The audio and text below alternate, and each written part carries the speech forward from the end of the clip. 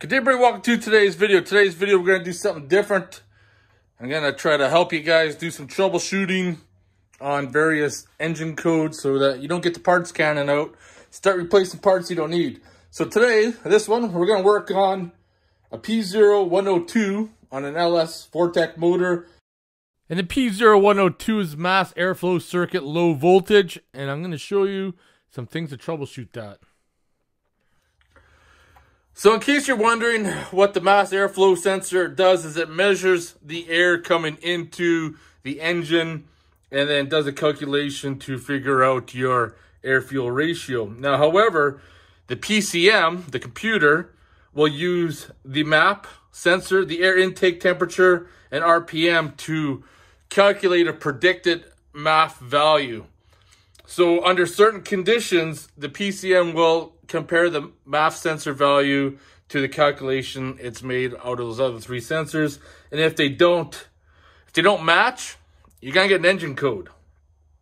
So let's get started and what we can do to help you troubleshoot. So what I'm gonna do is I'm gonna start it up and we're gonna look at the mass airflow sensor frequency. Because what we want to see is if the frequency is less than 10 hertz, it'll trigger a code. Go inside here, fire it up.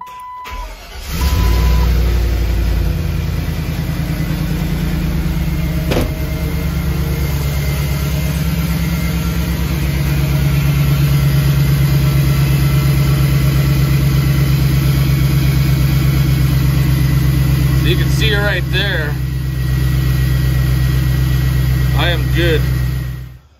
So the next thing we're going to do is, this is our mass airflow sensor. We're going to measure the power at the yellow wire. It should be 5 volts. Now obviously if you had less than 10 hertz on this for a period of, I think it's 1.2 seconds or something, then something is probably definitely wrong with the mass airflow sensor, or it could be these other things we're going to check. That's why I'm doing this video, to help you troubleshoot. So now let's pull that off and measure volts. So you can see that yellow wire. I'm probably gonna need a little pin in there.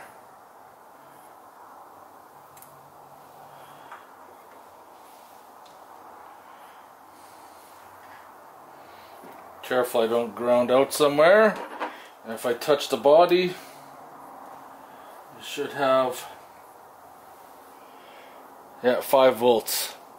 Let's just let me get that screen bright again. Alright, touch the ground. So I got 5 volts going to the plug.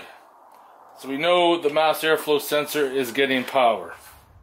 Now of course if you didn't get 5 volts, you would have to trace the wire back and determine where it's broken, because the 5 volts will be coming from the PCM. And of course, since I did a modified LS Vortec swap in my Jeep, I can't go through all the proper connectors, but you need to trace that down. Then of course, you also want to check for power at the fuse. So on my LS swap harness, the O2 and MAF sensor is tied into one, so I need to check voltage there.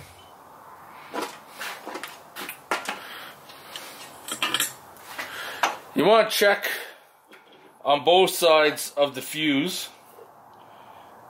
12 volts on one side, 12 volts on the other side.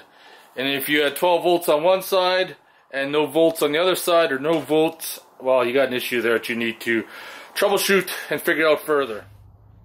For this test right here, you're supposed to use a trouble light or a test light, but I don't. It's the pink. It's the pink and the black and white wire. And if you hook up a test light, you're supposed to see the light up, but I can tell right there that I have voltage going through. Now we're going to connect the wire between the pink wire on the MAF, and we're going to test it to ground. So I'm going to find a ground on the body here. And then touching that wire should be 12 volts if I have a good ground somewhere. So hold on, you get a good ground. So I got 12 volts. So do you see where this test went? So what we verified in the past 2 tests is that the black and white wire is a ground, the pink is your 12 volt, the yellow is your reference 5 volts. So we had power 12 volt to ground and 12 volts between the 2 wires, so the continuity in those wires are good. For whatever reason, if you did not have 12 volts, you might have a power supply issue. That's why we checked the fuse, make sure that there's power, verify that there's power. If there still is no 12 volts doing that test to here, between those 2 pins, that wire could be shorted out somewhere, and that's why we did the second test to verify 12 volts to ground to the body, to verify that indeed that if we got 12 volts there and no 12 volts when connected to that black and white wire, something is wrong with that black and white wire. Well, there you have it. I hope you guys enjoyed this short video. And other videos where I go about troubleshooting diagnostic codes, this and that, it'll involve using different wires. We just did like the ground, the power, and the 5 volt reference. Other videos will go other ones depending on the code, but I want to make these videos to help people out to troubleshoot instead of throwing the parts cannon at it. Just because you got a code doesn't mean the part is faulty. There's a lot of variables in place, as I just showed you in this one particular video, that you got to check your grounds, you got to check your powers, you got to check everything.